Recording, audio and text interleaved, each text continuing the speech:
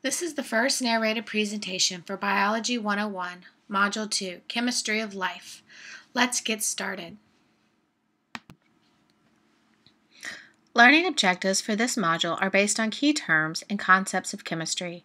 The concepts listed here include the basic properties of atom, the fundamental unit of matter, and how those atoms interact through chemical bonds to merge together to form molecules. First, you must know, what exactly is matter? Matter is anything that has mass and occupies a space. So, it is anything that is not devoid of space. Biotic matter is matter that is or once was a living thing. Bones, cicada exoskeletons, and hair follicles all fall into this category of biotic matter. Abiotic matter is matter that is not and has never been a living thing. Rocks and atmospheric gases are examples of abiotic matter in that they have never been living and they are not living. Although in reality, some of the carbon dioxide that makes up less than 1% of our atmosphere was released by an organism breaking down carbohydrates for energy. Atoms are the fundamental unit of matter. This means that atoms are the smallest piece that can no longer be divided. So, atoms are the smallest piece of matter that can no longer be divided. Atoms are composed of the subatomic particles, protons, neutrons, and electrons.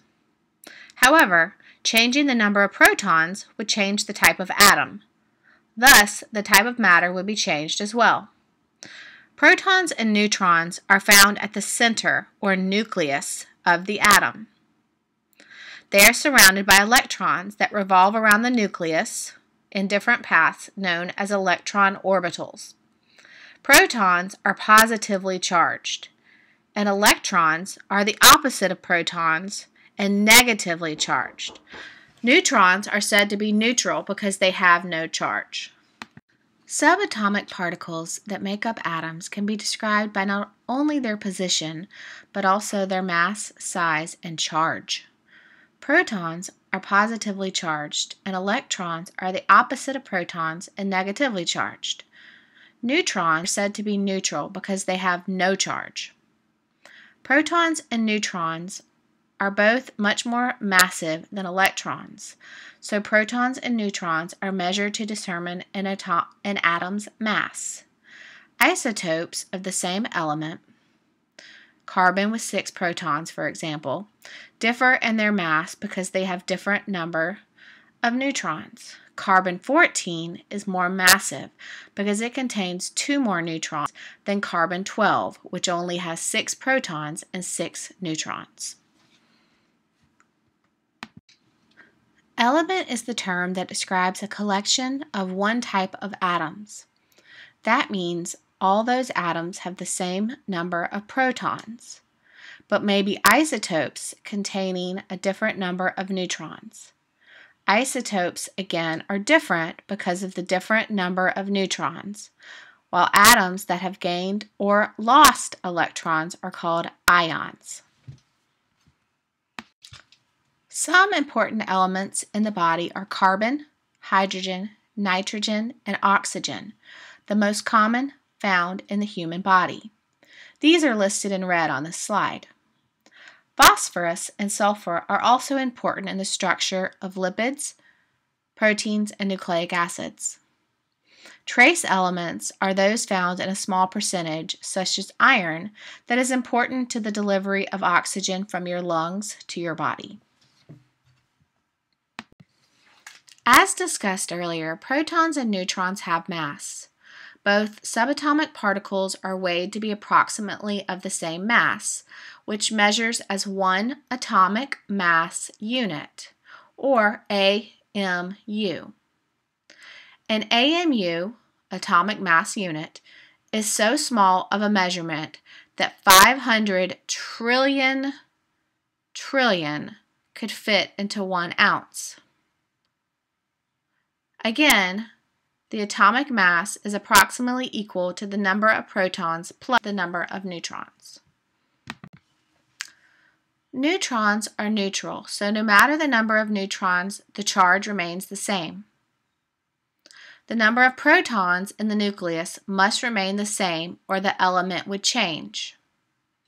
However, differences in the number of the third subatomic particle, the electrons, do cause a change in electric charge.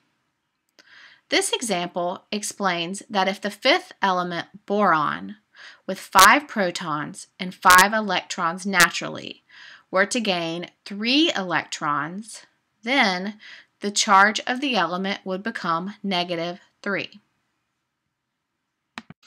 Elements are organized on the periodic table according to their properties that are largely controlled by the number of electrons found in the outer shell. The information on the periodic table includes an atomic symbol, atomic mass, and atomic number. The atomic symbol is unique to each type of element. The atomic mass is the number of protons and neutrons.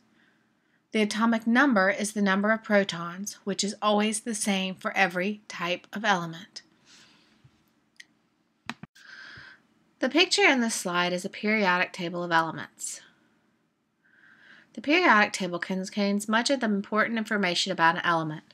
Several important things to remember about the periodic table are the elements are arranged by periods, oriented horizontally, and by groups, oriented vertically. The first group is known as the alkali metals, and their ions carry a +1 charge because they donate an electron with a negative charge to obtain a full set of electrons in the outer shell. The second group is the alkaline earth metals.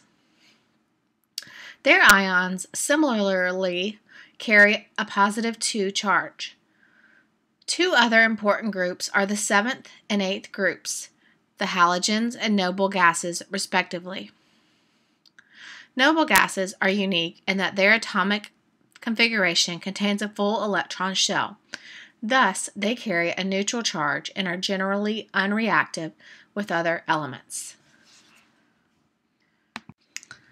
In review, this narrated presentation from Module 2 discussed biotic and abiotic matter, atoms, isotopes, and elements.